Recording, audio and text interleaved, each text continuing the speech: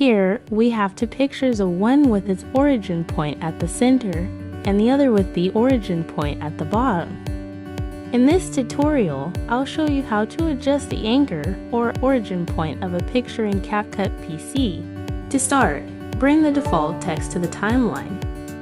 Delete the default text and insert a plus sign. Scroll down and align the text to the center. This will be our center point. Next, go back to the Media tab. Bring the picture to the timeline and scale it down.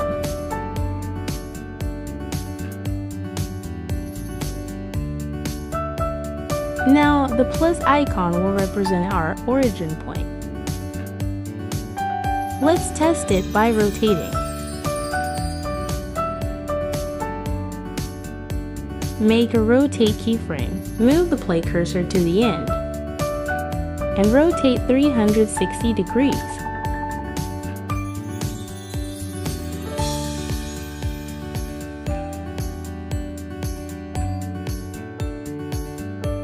Now, let's see how to change the anchor or origin point easily.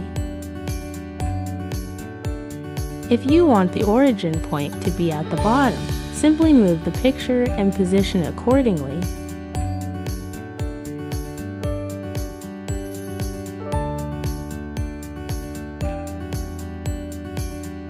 Once you're done, right-click on the clip and create a compound clip. Let's test it out. As you can see, the origin point of the picture is now at the bottom. That's how easy it is to adjust the origin point of a picture in CapCut.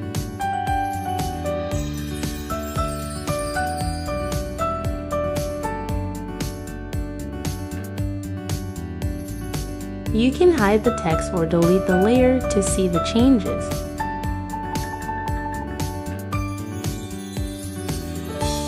I hope this tutorial was helpful for you.